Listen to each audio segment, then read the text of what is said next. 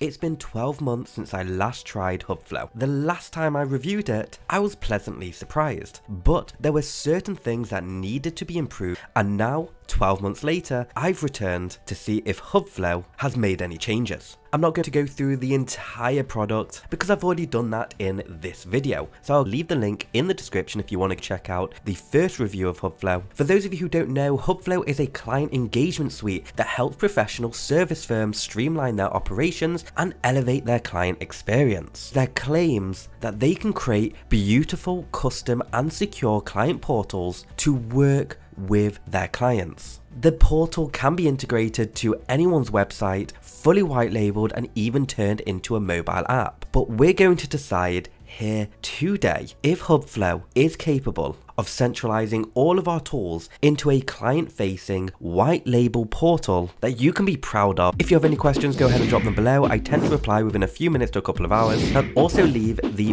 best link for you to grab HubFlo in the description below. Here we are inside HubFlo, and straight off the bat you can see that the dashboard has actually been improved. This looks a lot cleaner than how it was last year, which is always nice because it means that they're modernizing the system. Now, one of the first areas that I want to deep dive into is the workspace. This is where we create our client portals. Let's go ahead and create a portal, and today we're going to pretend that Google is one of our clients. So we're going to start it off by saying that this client portal is going to be called Google Inc. And we can create our own templates. So for example, I created a template previously labeled Amazon, and that's using past client portals framework to quickly get running with an existing client portal. We'll then go ahead and do create, and now we have our client portal. One of the first things I want to do is change the logo, the background and the profile image to something that Google's going to log into and think, hey, this feels like our thing. So we're just going to click on the profile. For this workspace only, I'm going to add the logo Google. Then I'm going to edit the cover for this workspace only, and we'll add that in right here. Now, because I already set up a template for the Amazon client portal, I already have all of these folders, but let me show you just how simple it is to create folders, categorize them, so then our clients can actually access all of these and have places to upload. We have places to upload and just make it really easy. If we wanted to create a new folder, we can click on the folder button, and then we just name it whatever it is we want to name it. So I can say, hey, look, here's a bunch of my templates. If we go into one of the folders, we can add subfolders. As well as all of that, we can direct link straight to this folder. We can also download the folder and even lock certain folders so they don't have access to it. There's a tremendous amount of automation you can do. So the flexibility of allowing access is through the roof. As well as adding all of these different folders, you can also add things like notes, custom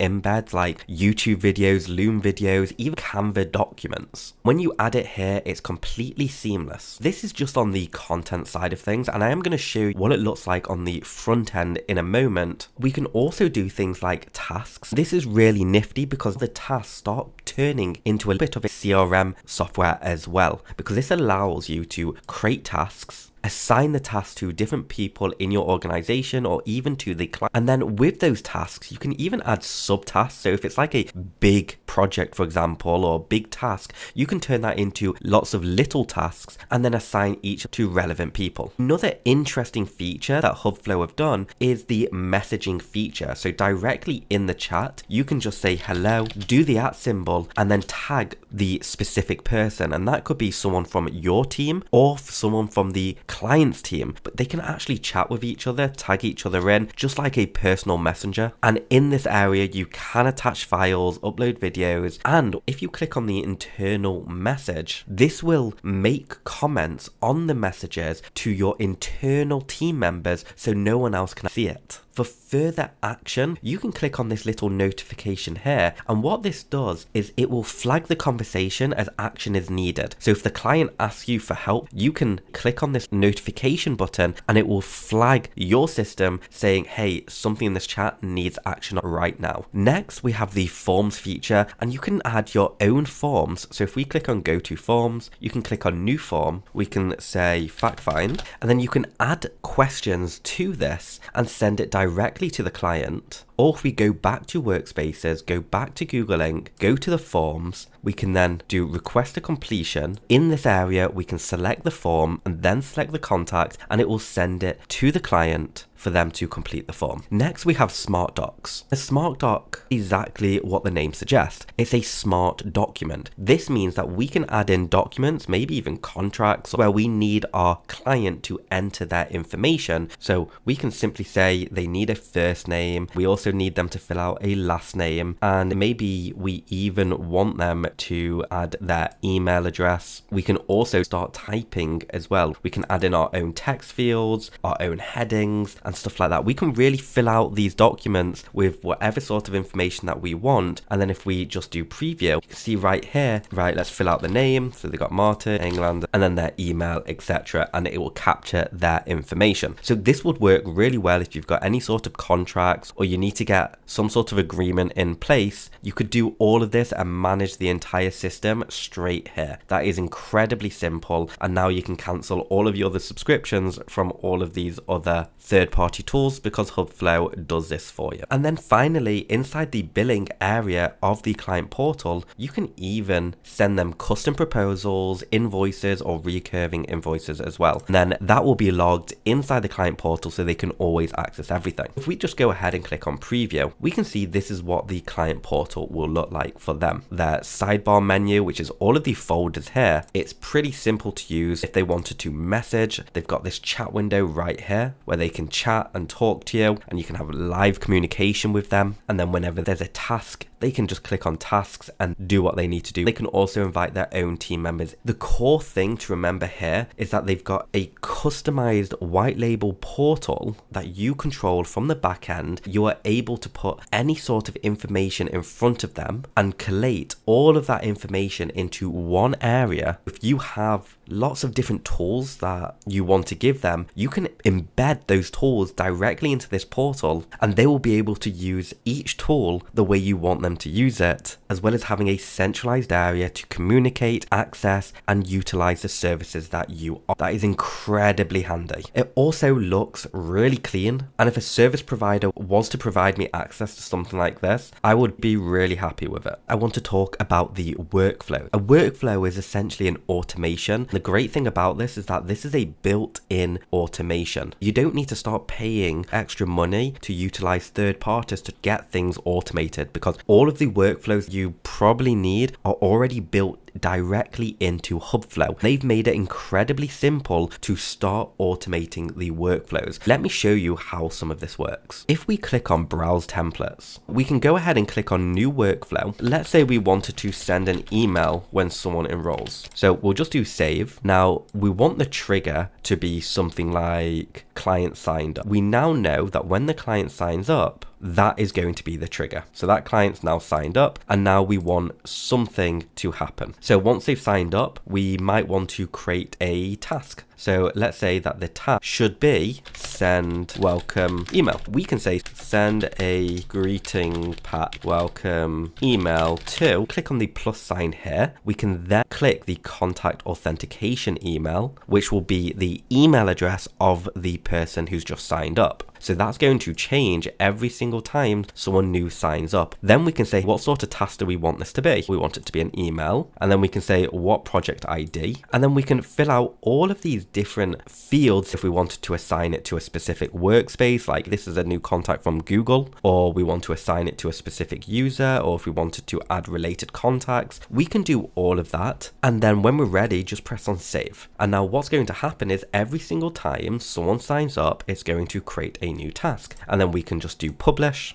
and now it says on. So now that's going to run for us, but you can do so much more as well. So for example, we can do a new workflow, and this time we might want it to be, hey, let's create a new workspace. We'll do a trick when a form has been created. So remember, we can create forms inside HubFlo, and we can say, hey, we've created a fact find form of who the company is. Now we're going to create a workspace to create their client portal. So we can actually automate the process of creating the portals and remember how we can create templates of our portals as well? Well, we can also assign templates to the workflow, and boom, we've got a fully automated system running for us. So we can say when the form ID has been filled out, or let's just say, so when form ID includes finished, we can do save. The next step is to create a workspace, and we're going to call the workspace the same as one of the form fields, the form title, and leave everything else as blank. But we can also do other things like create the contact. This will show the form fields, so we can say, hey, this is the contact's first name, email, etc. Okay, so we will just match the form fields with the first, last name, email, and stuff like that, and then that's going to create a contact. And then we can also say, okay, cool, let's send that contact a chat room message inside Google Inc.